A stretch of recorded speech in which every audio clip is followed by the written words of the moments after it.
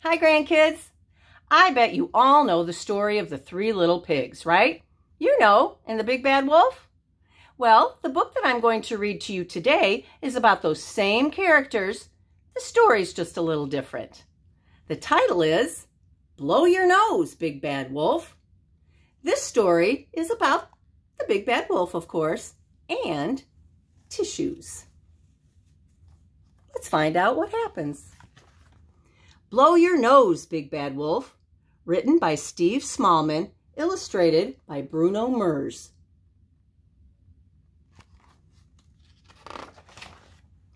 Once upon a time, there lived a mommy pig who had 3 little pigs. But little pigs don't stay little for long. "It's time for you to build houses of your own," said Mommy Pig. "Aw, Mom." "What?" "Achoo!" "And please use a tissue," added Mommy Pig. "You'll make us all sick."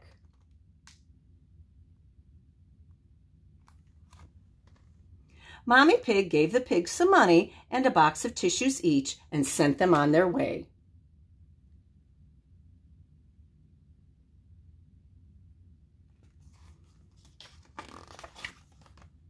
The first little pig met a girl with a wagon full of straw.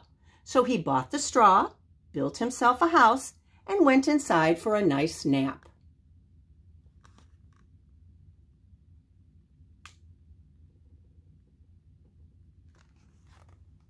The second little pig met a man with a wagon full of sticks. So she bought the sticks, built herself a house, and went inside to watch TV.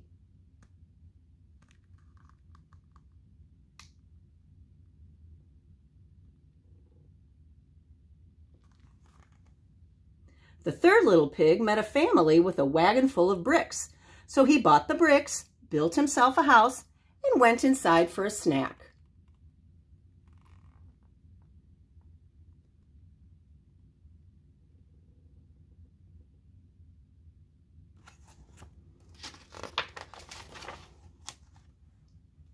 There was a wolf who lived nearby. His name was Big Bad, but he was really nice. Big Bad had a nasty cold with a horrible runny nose. What he needed was a tissue to blow his nose with.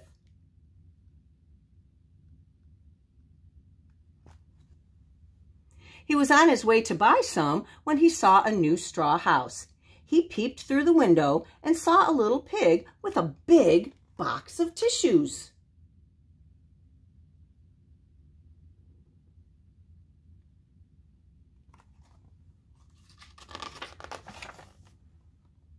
Big Bad knocked politely on the door and said, little pig, let me come in." "Not by the hair on my chinny chin chin," squealed the pig. "Oh, please," sniffled Big Bad. "All I want is a tissue." Big Bad sneezed a sneeze so big that it blew down the house of straw. "Eek!" squealed the little pig, and he ran next door.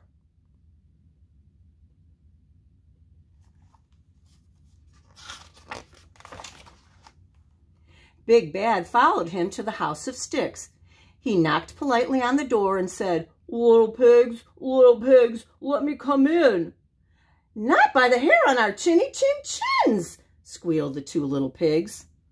"Oh, please," sniffled Big Bad. "All I want is a tissue."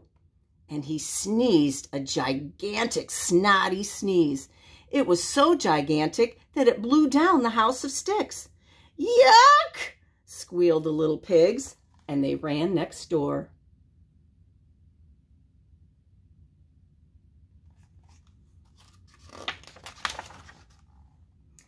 Big Bad followed them to the house of bricks. He knocked politely on the door and said, little pigs, let me come in."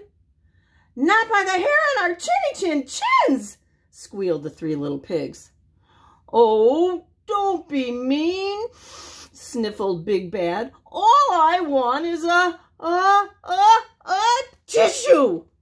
And he sneezed the biggest, snottiest, slimiest sneeze he had ever sneezed.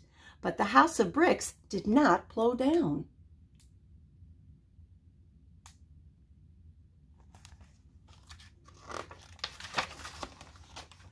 The three little pigs were delighted. They danced around singing, "We've got tissues, you've got none. You're the sneezy snotty one."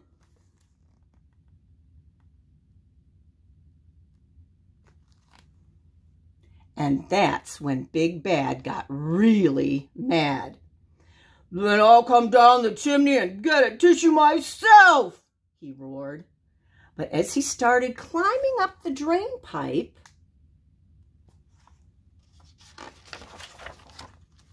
the three little pigs put a cauldron of water on the fire.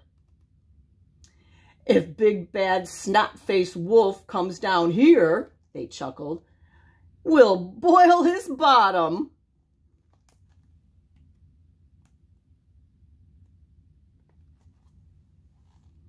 But Big Bad was so quick that when he came tumbling down the chimney, he landed in a cauldron of nice warm water. With a big splash, the fire went out.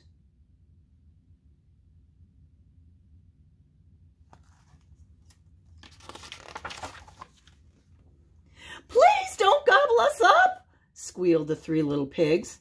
"I don't want to eat you," sniffled Big Bad.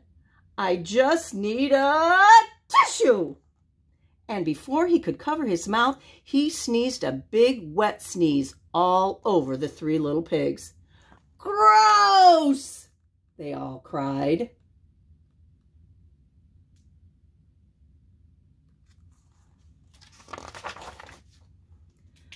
"Achoo!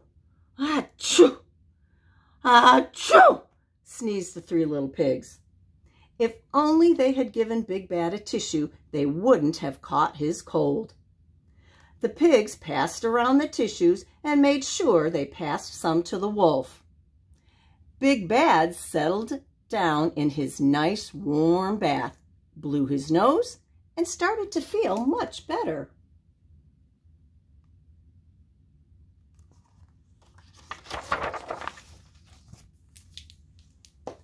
Looks like Big Bad wanted to blow his nose. If they had just given him a tissue, that would have stopped or helped to stop spreading germs. Also need to throw it in the garbage and make sure you wash your hands. I love you guys. Don't spread those cold germs. Bye.